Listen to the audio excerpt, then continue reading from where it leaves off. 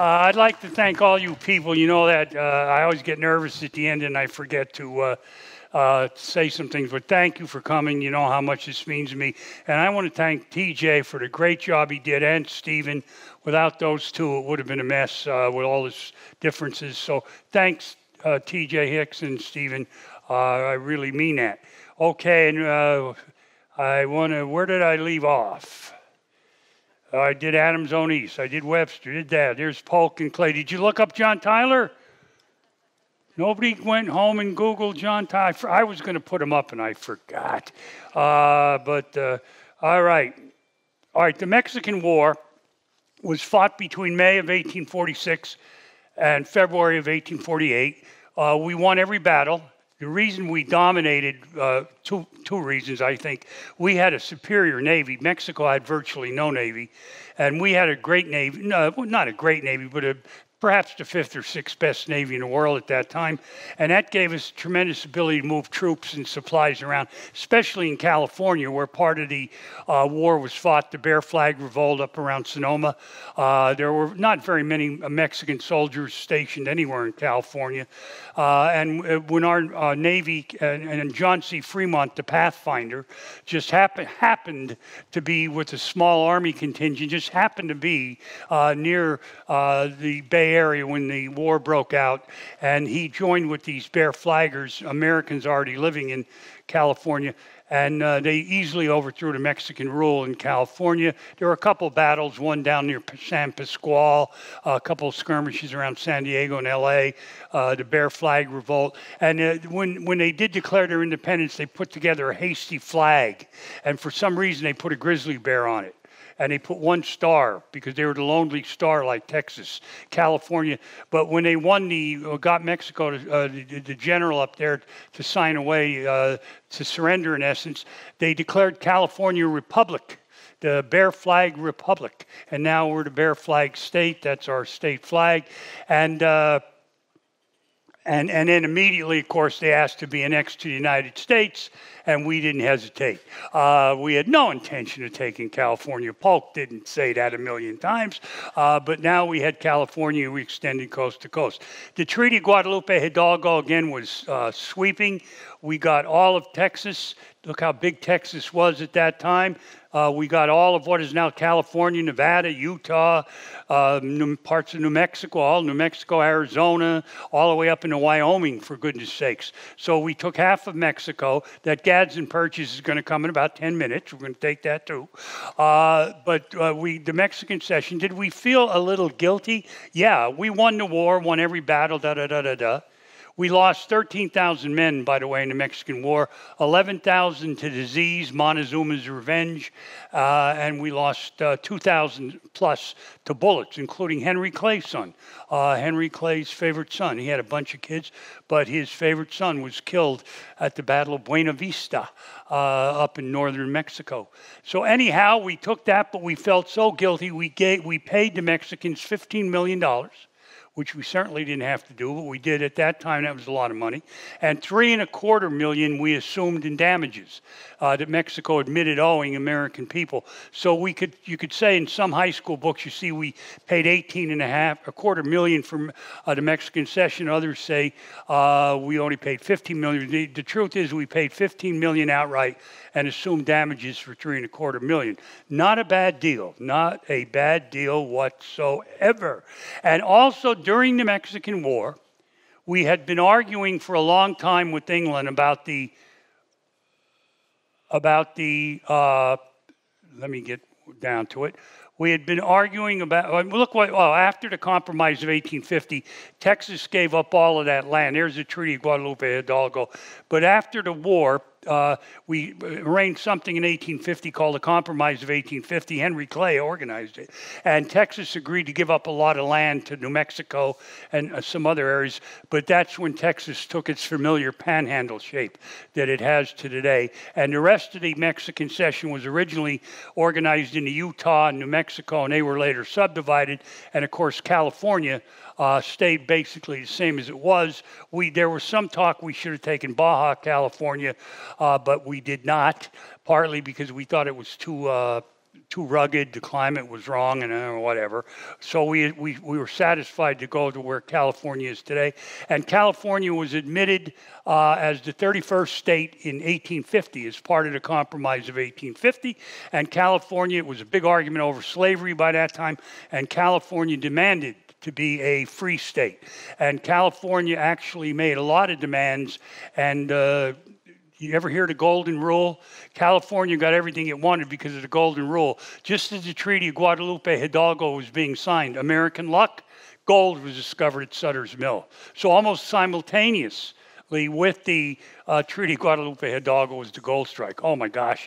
So California had the Golden Rule. We will be a state immediately, and we will be a free state, or else we're going our own way. And we said, yes, California, yes, California, yes, California, and I don't blame us. So there we go, the Golden State. And then we had been arguing with England over to Oregon country. Look how big it was, all the way up to 5440. Remember the Treaty of 1818, or the Convention of 1818, had called for joint occupation of all of that from the California border all the way up to 54 degrees, 40 minutes north latitude. Notice Polk didn't get 5440. He didn't get a fight. He was going to compromise. England had for long been willing to just draw the 49th parallel out to the Pacific. They would take the northern part of Oregon. We would take the southern part. And the only difference was they wanted all of Vancouver Island, so we would draw a little hook there. But up to basically the Pacific, it would be the 49th parallel as it is today. So we settled the Oregon dispute. The fact that we were at war with Mexico, we didn't want to alienate England. We knew that we could easily win in California the war using our Navy to move troops between basically San Francisco and San Diego, which the Mexicans could not do, of course. So we didn't, the last thing in the world we wanted to do was alienate the greatest naval power in the world at that time, England, and it would be until after World War I when we passed her. So it made sense to accept that, and Polk did, accept the split at the 49th parallel. The only argument was this area around the Columbia River here, this little green area. And the Hudson Bay Company, which was the main fur trading outfit of England in that area, they told the British that the government that was already trapped out. Could you imagine? The English already felt that they had over-trapped the beavers there by the 1840s, for goodness sakes. So they said, give the Americans that area. The Columbia River is not what it's cut out to be. It's not the St. Lawrence of the West. It's not the Mississippi of the West. Give it to the Americans. Just take Northern Oregon.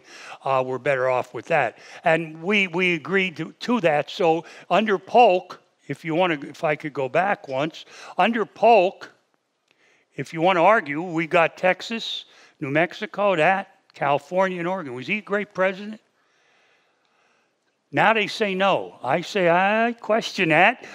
He was going to do four things: lower the tariff, reinstitute the independent treasury, the government banking thing where the government would hold its own money. He was going to lower the tariff. He was going to settle the Oregon dispute, acquire California. He did all of them, went home and died at the age of 53 a couple months after he left the White House. What more could you ask for a president? And again, I said it yesterday, I'll say it again, he was a land-grabbing SOB, but I want political correctness is going away here. He was my land-grabbing SOB. And am I glad he grabbed all that land? I hate to say it, yes, I am. All right, and his argument again was the old manifest destiny. These people out here, the Mexicans, the Indians, whatever, they're all better off under our benign rule than they were under Mexican rule or their own tribal rule or whatever, right? So there you go. And the Indians didn't get even with us until they built casinos. All right. So there you got a magnificent area, my God.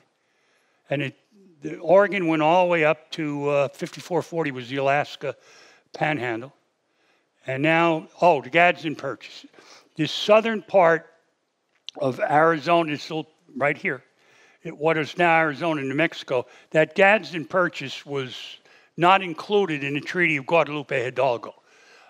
South of the Gila River, right there, dual pronunciation of that. We had not included that. This was still part of Mexico. But by 1853, there was a guy named Franklin Pierce who was president. But his Secretary of War, who really ran the cabinet, was Jefferson Davis. Name familiar? Would go on to be president of the Confederacy. Hang old Jeff Davis by a sour apple tree. Jefferson Davis, how about that? I once lost $100 on a radio call-in show when I was in college, which was a lot of money. You called in every week, they asked you American trivia. And I was the winner, but I would go from $50 to $100 if I knew this one last question. And he said, what American president had a wife by the name of Verena? I figured it was one of Clinton's girlfriends. Maybe I could guess that. But I had no clue. Verena Davis. She was an American First Lady of the Confederate States of America, right? CSA.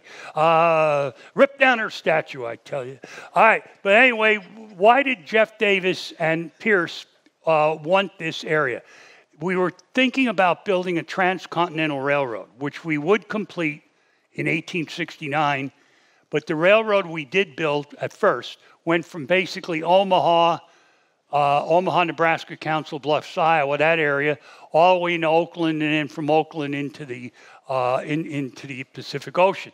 That's how we built the first transcontinental, completed in 1869, just after the Civil War.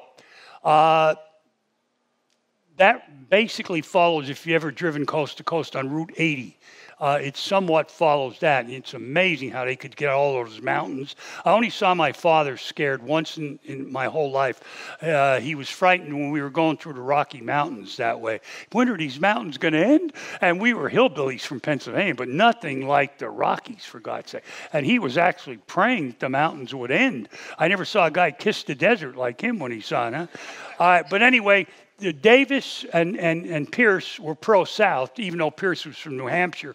He was what they called a doughface, a northern man who supported the South, a northern man with Southern principles. He was moldable, hence a doughface. That's the basic reason. But anyway, Davis wanted the railroad to go from New Orleans to Los Angeles, which was already hooked up to San Francisco. So it would be the same thing. You'd still get to the gold fields, and you'd include the San Diego, LA area.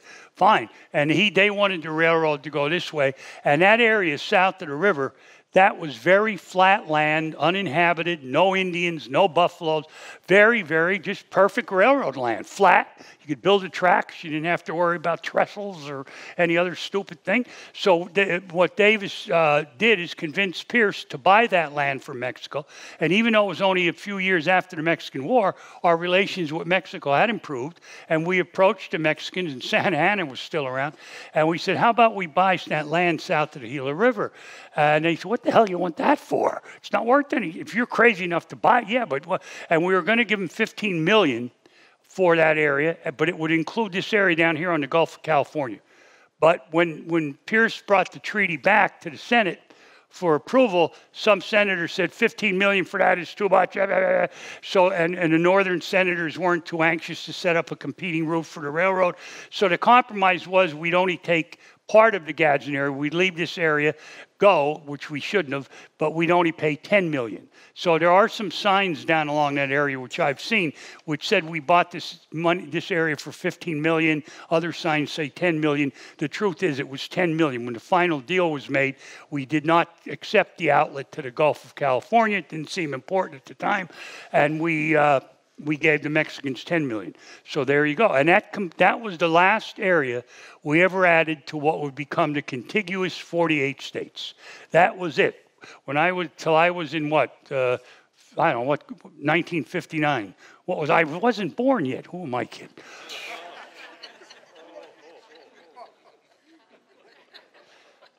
All right. My birth certificate says that.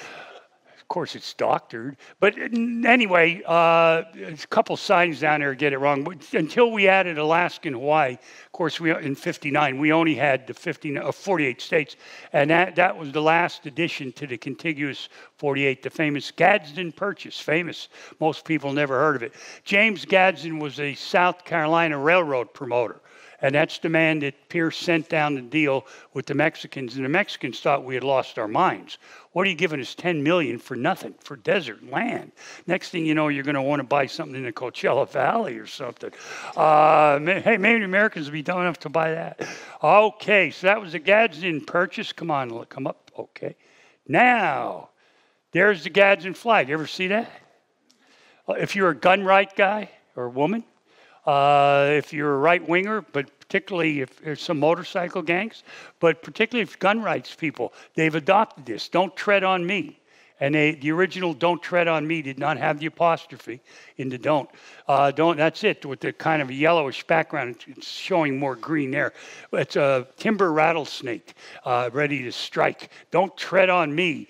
That was called the Gadsden flag, and you see it all around now. But if you see anybody with the Gadsden flag, don't back any liberals. Be careful. Don't be woke or anything like that. All right. But it tends to be a right-wing gun type support, have this "Don't Tread on Me" symbols. Still see them around. Saw some flags in the development we're staying in today. There you go. But it was not James Gadsden. It was his grandfather, Christopher Gadsden, who designed that flag during the American Revolution. The grandfather, the guy that produced the Gadsden Purchase.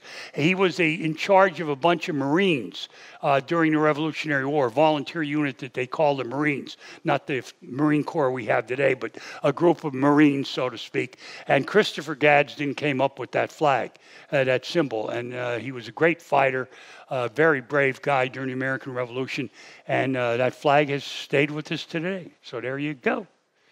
Now we're done grabbing, right? We have everything we could possibly want. We have from Canada to Mexico, half of Mexico. We're from the Atlantic to the Pacific. We have all this land. We're about the third, fourth biggest country in the world at this time. That's enough, right? Yeah. All right. Never enough. Always too much and never enough. We're going to purchase Alaska today. Then we're going to fight the Spanish-American War in 1898. That's my favorite American war, the war you declare. You go, you beat the hell out of your opponent. In 100 days, you force a peace treaty, come home, have a parade, and it's all over in 100 days. We call it the splendid little war. Just like some people now call World War II the good war. It was our best fought war. But there's no such thing as a good war when 400,000 Americans died. To me, that scares me to say. It was a great war for us, yes, but not good in the sense that it was nice for all those people that died and were wounded. I loved World War II vets that came into my dad's bar. I thought they were the greatest guys. Unfortunately, there are not a heck of a lot around anymore, but they were just the greatest guys. All right, so let's do the Alaska, and then we'll get into the Philippines and Cuba and some other stuff. All right. Seward's Folly. In 1867, we bought Alaska, that huge area, now our biggest state, for $7,200,000. 2 cents an acre, it turned out. Better deal than Louisiana.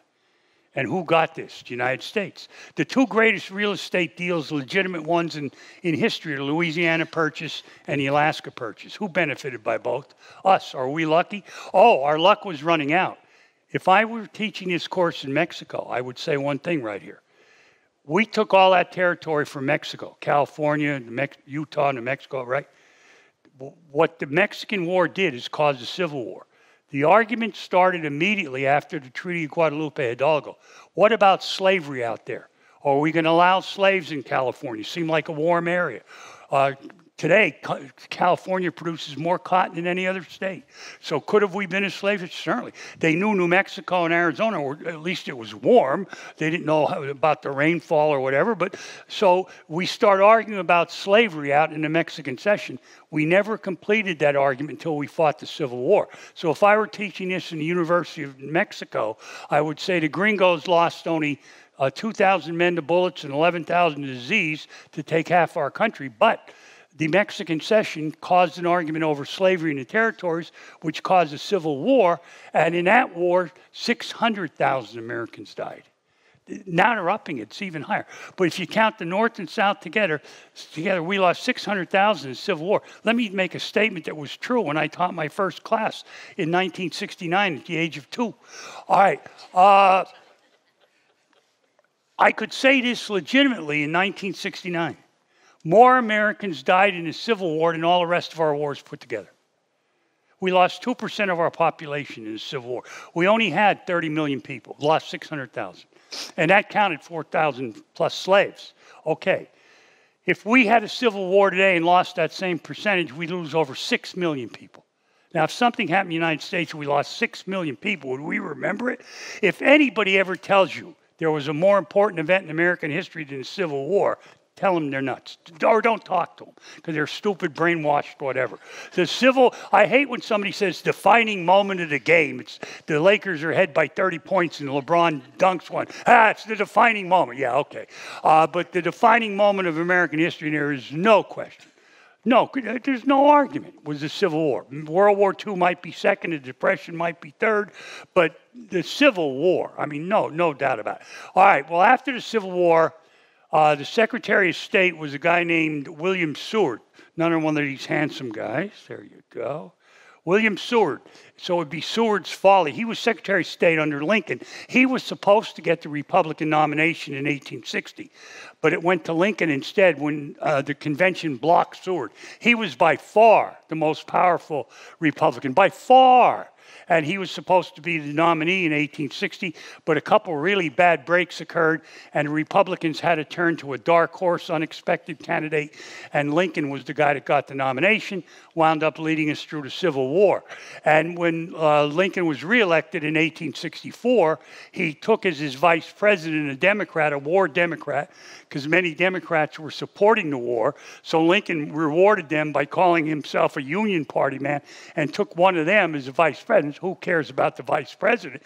Well, it was Andrew Johnson. And then Lincoln, of course, is assassinated a month into his second term, and Andy Johnson is now president. He's a disaster. No other way to look at it. He's a disaster as president. All right? So, Seward stayed on as Secretary of State. Lincoln made him Secretary of State. He said to Seward when he was nominated, if I win, you could have any job you want. And Seward picked Secretary of State, very similar to what Obama and Hillary Clinton a few years ago. Right? But when you have the guts to take your chief rival, who in every way possible is more famous and stronger than you, when you have the guts to take him as in your cabinet, you have guts. I would never do that. I'd pick some flunkies that would make me look good. I don't want to pick somebody who's going to show me up. I'm never going to, if I get into movies, I'm not going to have Brad Pitt as my backup, you know. I'm going to pick one of the Three Stooges or something. But anyhow, Seward was an expansionist. He stayed on as Secretary of State under Johnson. He served under Lincoln until Lincoln was shot. He then stayed under Johnson, even though Johnson had a falling out with the Republicans, because he wasn't really a Republican, of course. But Seward was an expansionist. Now, the Russians, the myth is they're so stupid they didn't know anything about Alaska. They didn't realize how bad. Yes, they did. The Russians knew that Alaska had a lot of potential. Gold, they knew there were minerals there. They were already getting some. They knew the fur trading and the sealing, the seal skins were big thing. Alaska just had so much going for it. And the cold weather, of course, didn't bother the Russians. So that was just like Russia. What the heck's different? But remember, Russia had all of Siberia that it had not yet developed. If they couldn't even develop it was part of Russia, but if they couldn't even develop Siberia, which was contiguous, how the heck are they going to develop Alaska? They aren't. And the last thing the Russians wanted, was for the English to come out of Canada, their main rival England, to come out of Canada and take Alaska. Because they knew the value, and they weren't stupid, they knew the value of Alaska. So the Russians wanted to unload Alaska, but to someone beside the English. Remember, there had been a war in the 1850s, I think one of the most underrated wars in world history, the Crimean War. Very bloody war, charge of the Light Brigade, that's where we get the Tennyson's poem, The Charge. Florence Nightingale was there, but it was a big war in the Crimean Peninsula that, of course, Putin took over a few years ago. It's right now where he might come out of to go into Ukraine today, maybe, I don't know. But anyway, the Russians and British hated each other. It was not that many years after the Crimean War. the Russians knew that the British had this great navy, of course, everybody knew that. So rather than lose Alaska to the British, have it become part of Canada, they offered it to Seward. Seward jumped at the opportunity, and he asked Congress for the money, $7,200,000 to buy Alaska. Many people thought it was a waste of money. Seward's Polar Bear Garden, Seward's Icebox, Seward's Folly, Icelandia. Somebody wanted to call it Icelandia, except there already was a country kind of called Iceland. So they wanted to call it the icicle capital of the world. But Seward convinced Congress. He convinced Congress that it was worth it. And when the vote came to appropriate the money, it was almost unanimous. Not quite, but almost unanimous to fork out the $7,200,000. Another reason we now know that Congress was willing to go over and buy it is because the Russians bribed American congressmen and senators. They gave them a little money behind the back. Something our current politicians would never, ever. None of them would take money from a foreign government to, no way. Oh my God, those were the bad old days. Yeah. All right, we'd buy Antarctica. What did Trump, he wanted to buy Greenland. Right, Greenland, okay. But not only did the Russians grease some paws, we now think they spent close to $1 million of the $7,200,000 on bribes to American businesses and American politicians to get Alaska off their hands. But also, during the Civil War, America's defining moment, the greatest achievement of Lincoln and Seward, I don't think there's any doubt, was keeping every other country out of the war. The reason we won the revolution is what? It became a world war. France came in, Spain came in, the Dutch came in. The only reason we won the American Revolution, I told you, is the World War. So if the North could keep everybody out of the Civil War, if the North could do that, and if the North could just stick it out, in a long haul, they couldn't lose. And we didn't, because California was a Union state, so I could say we.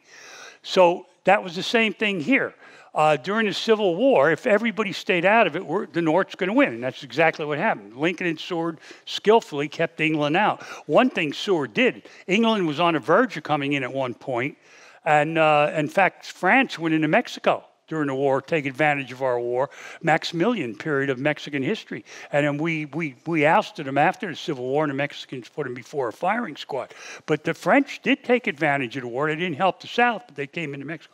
All right, anywho, the only country that kind of rooted for the North, not because they loved the North, but because they hated England and France, was Russia. Russia was kind of pro-North. And during the war, at a really bad time in the summer of 1863, right as Gettysburg was being fought, terrible battle, worst battle in American history. But anyhow, at that point, Russia sent 12 ships to the United States, 12 warships, 6 to New York, 6 to San Francisco.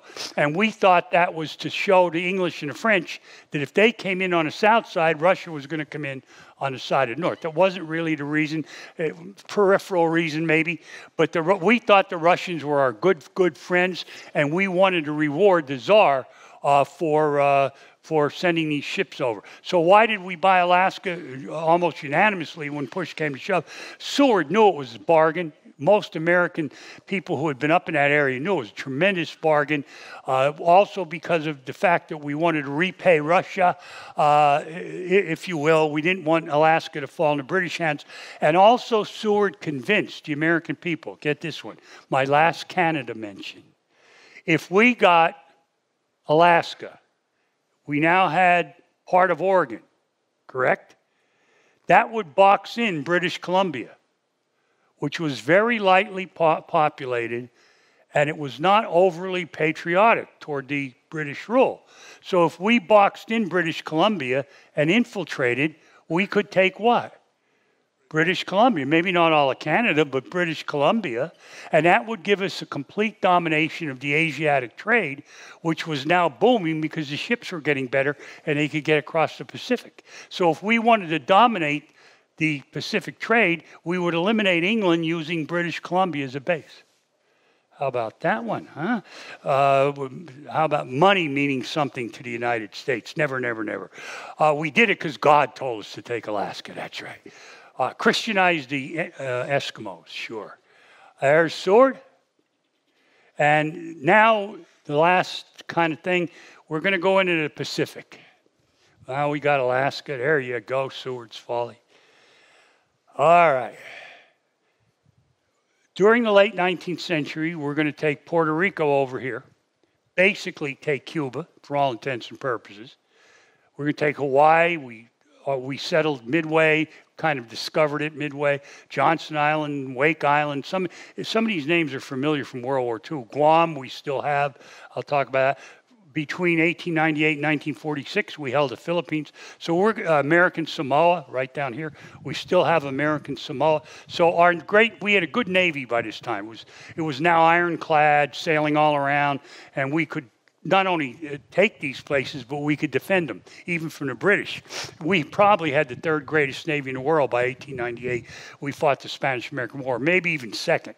England was clearly better, but maybe Germany and us were tied for second. But all right, so we're going to do all that. And most all of it was a result of the Spanish-American War, which was fought under President McKinley. The Spanish-American War was fought in 1898. It only lasted about 3 months. Some books call it the 100 Days War. We only lost about 300 men in combat, 2,200 to disease, so about 2,500 altogether. But that's it. And it was a very brief war. We forced a peace treaty. A lot of heroes emerged from the war, even though it was brief. Commodore Dewey, soon to be Admiral Dewey. Well, he was already an admiral. Commodore was the lowest admiral. Admiral Dewey, Teddy Roosevelt went up what? San Juan Hill in 1898, leading the Rough Riders. There's a football team in Canada called the Rough Riders. And what the most books don't tell you is right aside of Teddy Roosevelt, the Rough Riders, taking a tougher hill, were a group of black soldiers called the Buffalo Soldiers. And they really did more fighting than the Rough Riders. But the Rough Riders had the advantage of having this egomaniac, Teddy Roosevelt, who was very brave, as their leader, and they happened to be white, where the black Buffalo Soldiers didn't get the credit they deserved. Teddy Roosevelt was given a posthumous Medal of Honor. He campaigned openly. He was what an egomaniac. Thank God we never had another president like that.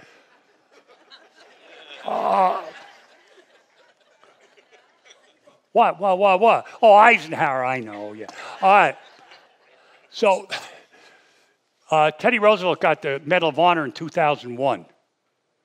Congress voted him the Medal of Honor. Bill Clinton actually gave it to his family.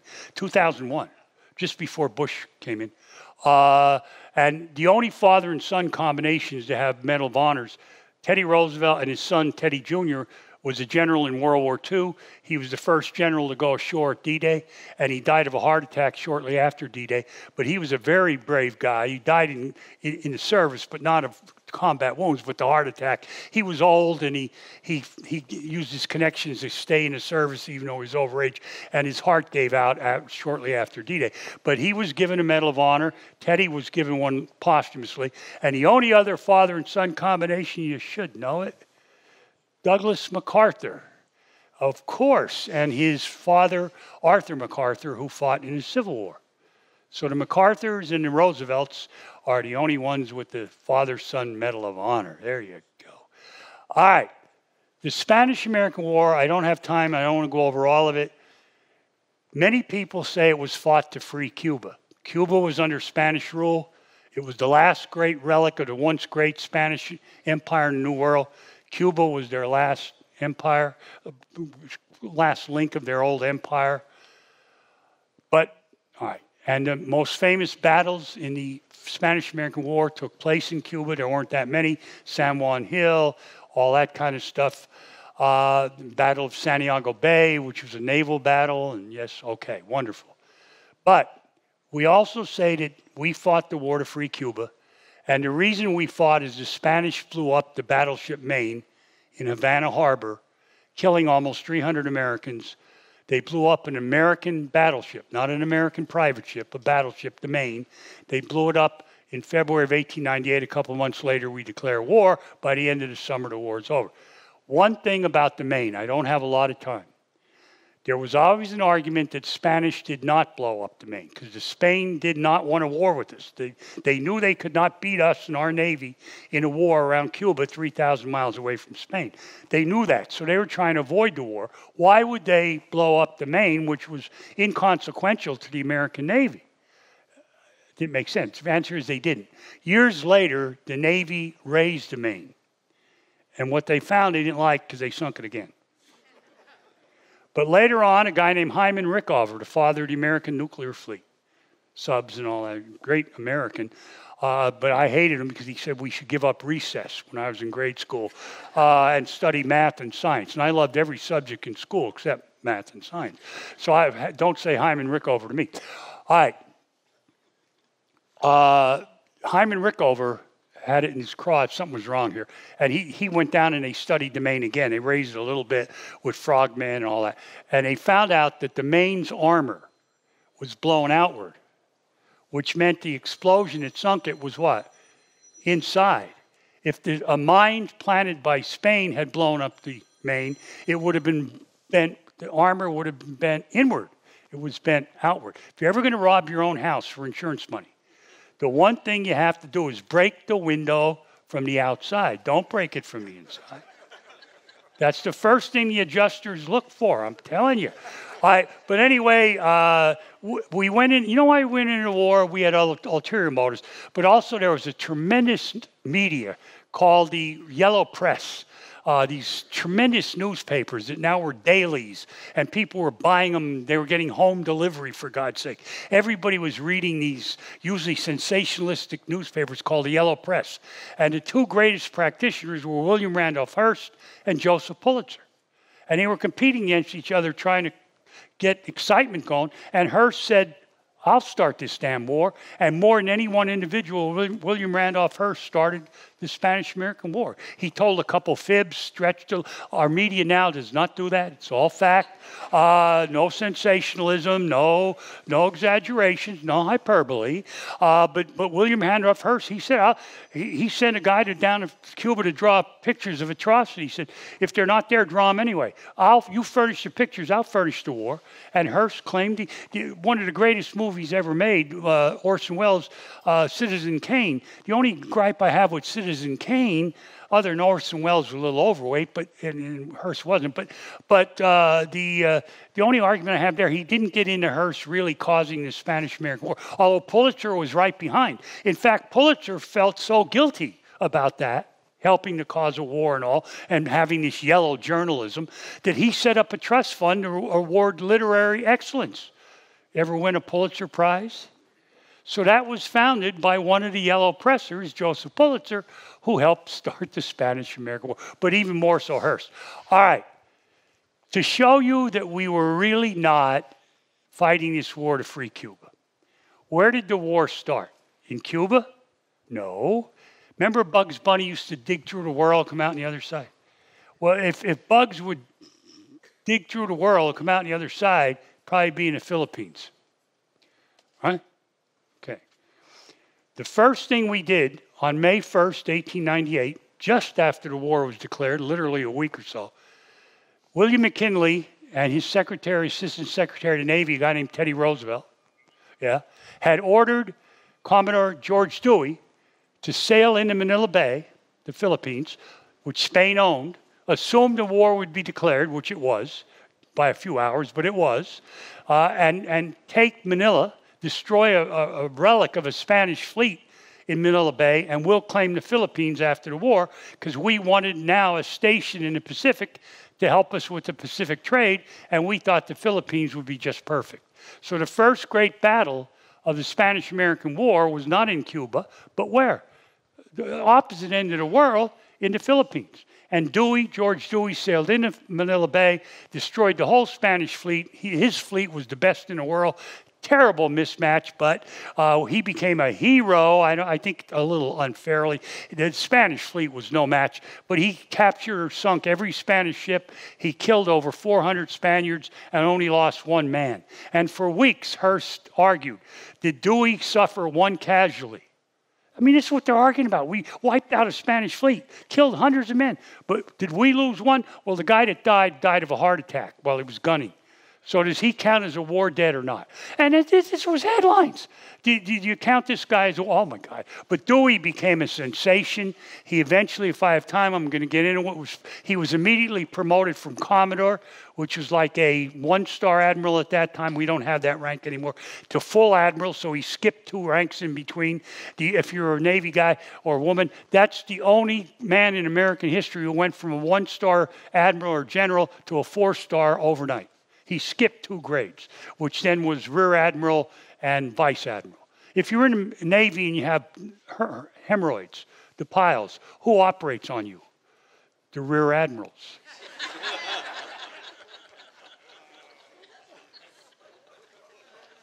Well, Dewey never bothered being a Rear Admiral. All right. So we took the Philippines. Then we did fight in Cuba.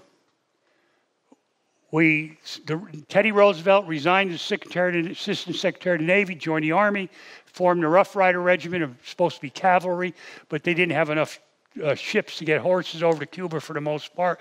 So they really weren't cavalry, they were more on foot.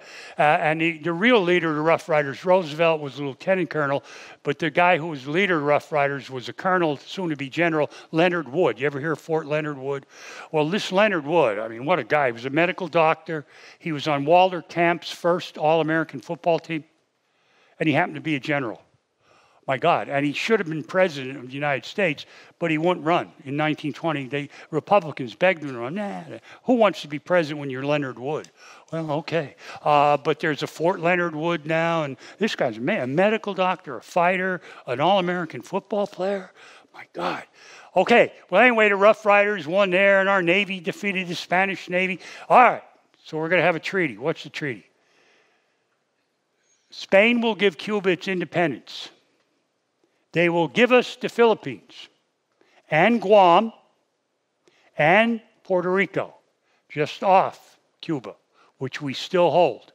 We still hold Guam. That's how we got Guam. And we got the Philippines. An argument.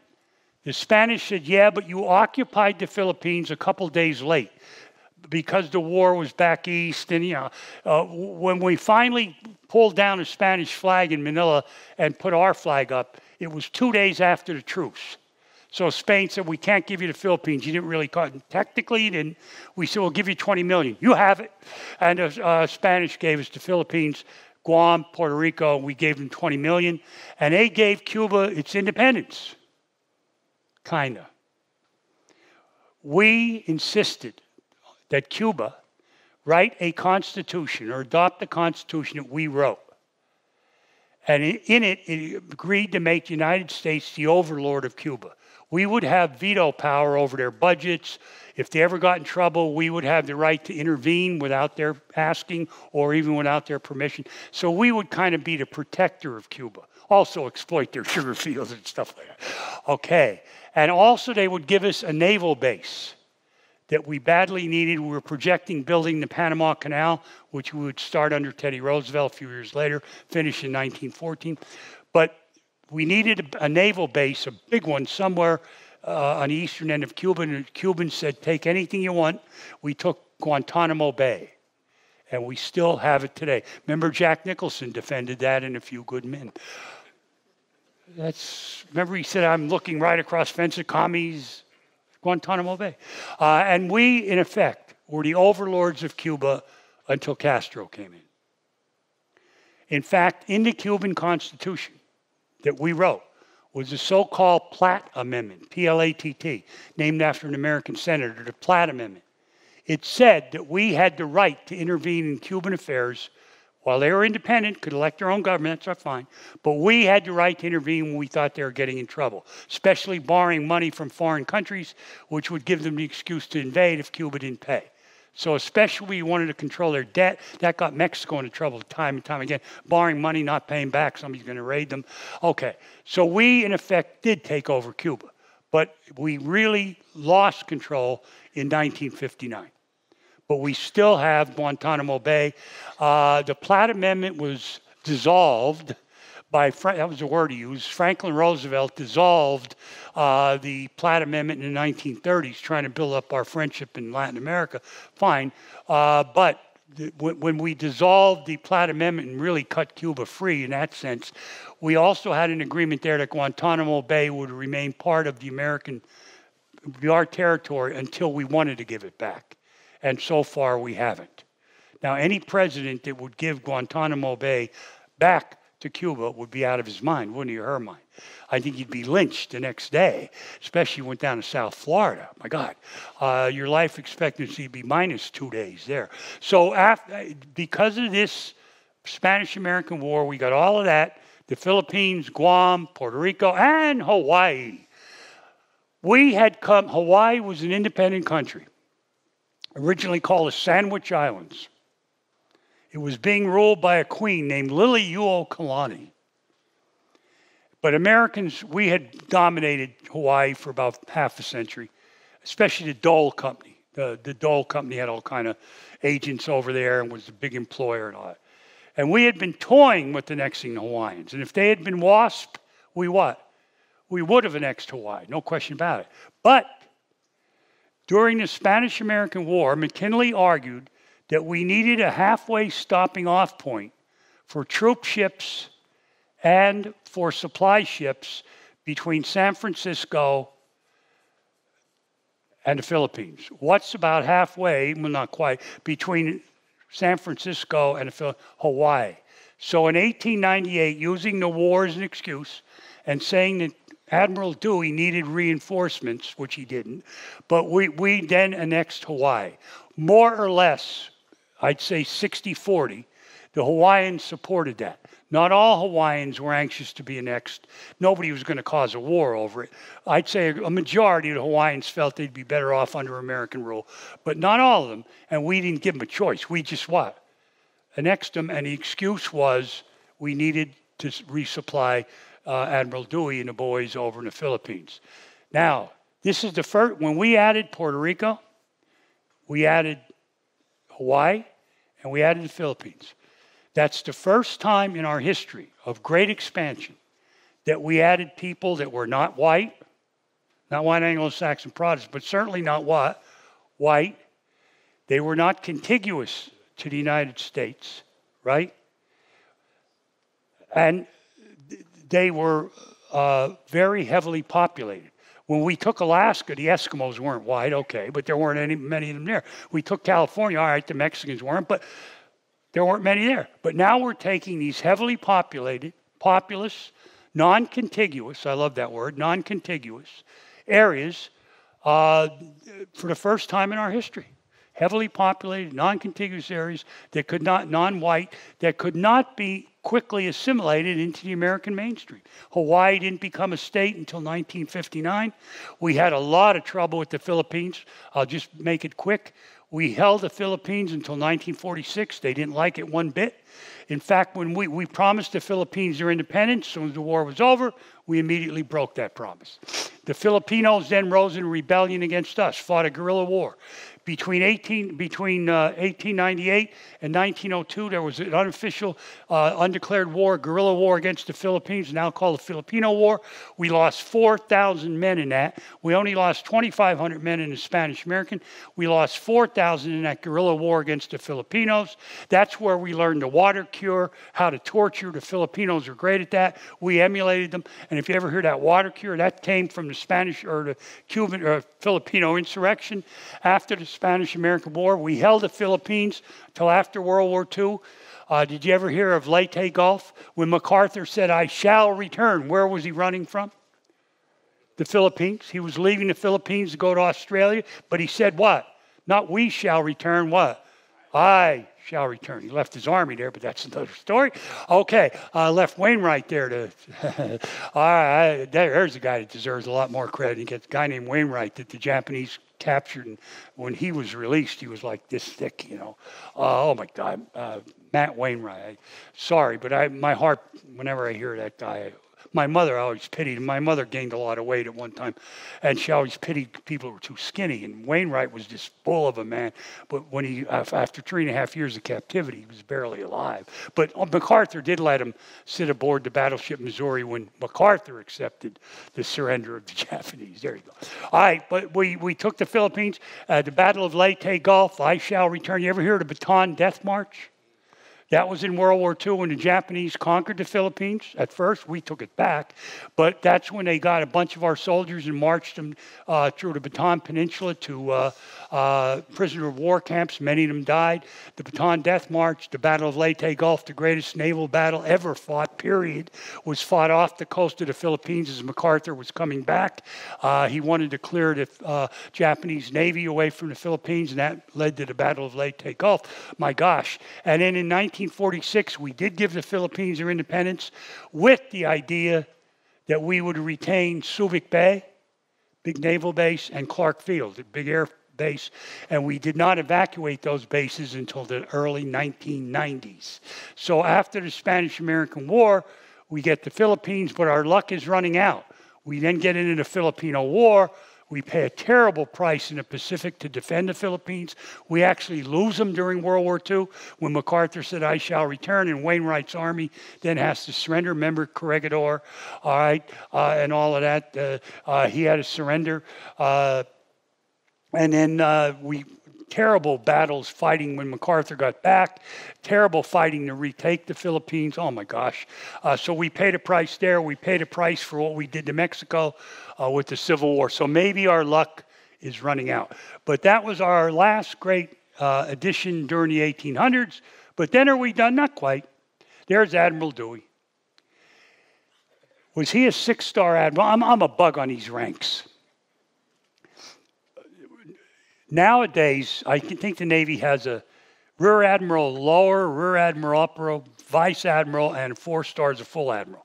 Like the Army is Brigadier General, Major General, Lieutenant General, and full general. During World War II only, we had 5 stars. And the Army's 5 stars, MacArthur, Marshall, Eisenhower, Bradley, right, and Hap Arnold, okay? And the Navy had 5-star admirals. They were called fleet admirals. The generals were called general of the armies. You know why they were supposed to be field marshals? Our 5 stars were the equivalent of field marshals, like Field Marshal Montgomery for the British, right? But you know why we didn't call our guys field marshals? The first 5-star that we ever had was George Marshall, the Marshall Plan later on. But he was head of, he could have fired MacArthur one day and Eisenhower the next day. That's how powerful he was. I met Mrs. Omar Bradley. He was the last 5-star general. He was given the 5th star just after the war. But anyway, he was the last one to die. But anyhow, you know why they're not called field marshals? Because George Marshall was a very eccentric guy. Brilliant, I think one of the greatest Americans who ever lived. But George Marshall told Roosevelt in Congress, I will never take the title field marshal because I will not be called Field Marshal Marshall. And they said, well, if we don't promote you, you got to go first. We then can't promote MacArthur, Eisenhower, Hap Arnold, Brad. We can't. You got to be first. Well, tough luck. And MacArthur went ballistic. When he heard that, he's screaming at Marshall through some kind of transoceanic, I don't know how he was talking. You got to take it, because I'm second. I'm second. So finally, Marshall gave in with the idea we'd call him general of the Army. And the Navy was called fleet admirals. If you had 5 stars in the Navy, I know, you're wondering, do I know who? Yeah. Leahy, King, Nimitz, and later on a guy named Bull Halsey. Okay? All right. So they were the fleet admirals. But Dewey was later on declared Admiral of the Navy, and that would imply a 6-star. So he was the only living American who ever had more than 5 stars by being called Admiral of the Navy. That gave him 1 step above Fleet Admiral. And if Fleet Admiral is 5, then what? He's got to be 6. So was he our only 6-star military guy ever? And all he did, I mean, he was a great man, I'm not arguing, but all he did, his greatest achievement was to wipe out a dilapidated Spanish fleet, some of them that were moored hulks. Their engines weren't working. And he had this great fleet headed by the Olympia, which was so good it was even used in World War II. His flagship was the Olympia. My God, but he gets 6 stars. All right, maybe not. All right. Little trivia. We haven't had a 5-star admiral or general since World War II. They're the only people, with one other exception, when they retire, they get full salary for life. And any raises that the Army or Navy get, they get. And they get a chef, a private plane if they want one, and a residency paid for. MacArthur lived in the Waldorf Astoria until the day he died. How about not? Motel 6. Tom Bedett will keep the light on for you, Doug. Yeah, he went to the Waldorf, which is now they have a suite up there, the MacArthur suite, which is like a tourist thing. All right, the only other people that get full salary on retirement for life, not the president, not the congressman, not the federal judges. Why these judges stay in their 80s and 70s and 90s, I don't know. Because they could retire in their 50s and get what? Full salary. It goes back to Roosevelt's court packing scheme, trying to get judges to quit because they get life sentences, life terms. I had a cousin got a life term because he robbed a bank with a gun. In 1917, our last great purchase, we bought. There's Puerto Rico, which we got after the Spanish-American War. There's Guantanamo Bay, would be right here. In 1917, World War I had been raging in Europe since 1914. We had not gotten any yet. But German submarines were beginning to roam around the waters of the Caribbean and the American coastline. So, Denmark was trying to stay neutral in World War I, which it did. It was conquered by the Germans in World War II. But in World War I, Denmark managed to stay out of it, which was in its own best interest. But they knew they couldn't defend the Danish West Indies. So they offered to sell it to us. And we bought on April 1st, 1917, what the Danish West Indies, which became the American Virgin Islands. It's about 50 islands and cays and whatever you want to call them. But the 3 main islands were St. Thomas, St. John, St. Croix. We still hold them today. Was that lucky that we had these bases and all there? We declared war 6 days later. We went into World War I on April 6th, took over these islands on April 1st. Isn't that something? Did we sense something coming? You're darn right we did. We were on the verge of war, but we had stayed out of it since 1914. But finally our will broke, and the fact that we had the Virgin Islands was really good. All right, now, we're not going to do the... Here's the last thing I want to do, because Aaron wanted to have some questions. And I won't, I know people get antsy, so we'll make it quick. Here's our empire now. We still hold, these are commonwealths. All of these areas have American citizenship, and they're called organized, unincorporated commonwealths of the United States. Organized, but unincorporated means not states. We have American Samoa, which we got in the late 19th century. Our Navy simply pushed our way in there. Had nothing to do with Spain. I see it has a population of 56,000. Guam, which we got after the Spanish-American War, that's still part of it. We have a bunch of islands called the Commonwealth of the Northern Mariana Islands. We got most of these islands after World War II when the UN took them off Japan and gave us as trusteeships after World War II. And we combined them into what we now call the Commonwealth of the Northern Mariana Islands. We still have Puerto Rico, which we got after and there's a lot of pressure to make Puerto Rico a state. It has 3,500,000 people, has way more people than a lot of states. We have 6 states that don't have 1 million people. Delaware is very close, but we don't have 1 million in Delaware. But the smallest state is Wyoming in population. Vermont, North and South Dakota, and Alaska don't have 1 million people. And there's Puerto Rico sitting with 3.5 million. But if they came in, they'd get 4 congressmen and 2 senators. And you bet your bippy they'd all be Democrats. So you bet your bippy Republicans aren't going to vote for that. I don't blame them. I mean, that's the way it is. And we still hold the Virgin Islands. All these people are American citizens. They have 1 non-voting member of Congress in the House, not in the Senate. But they are not states, and there's no... a lot of Democrats have this pipe dream that they're going to make Washington, D.C., with almost 700,000 people a state, and Puerto Rico. But it's not going to happen in my lifetime. But a lot of things are good. All right. Tomorrow might not happen in my lifetime. I just had a few years ago a pretty good heart going over, but somehow I made it. All right. So that's it. We still hold those, so we're still a little imperialistic. Have we done a lot more good than harm for the world? Oh, yes. Please understand that. Have we been good to these people? Yes. Would any of them break away from us? No. Guarantee you they wouldn't. One last thing, I know you don't know where to go. Commonwealth and North Marianas are just northeast of the Philippines. The main islands, there are like hundreds, but the main islands are Saipan, which World War II, big battle there, Saipan, Tinian, and Rota, and there are a whole bunch of other islands. There's Guam, but that's not part of North Marianas. You know what happened to Tinian during World War II? That's where the Enola Gay took off from with the first atom bomb.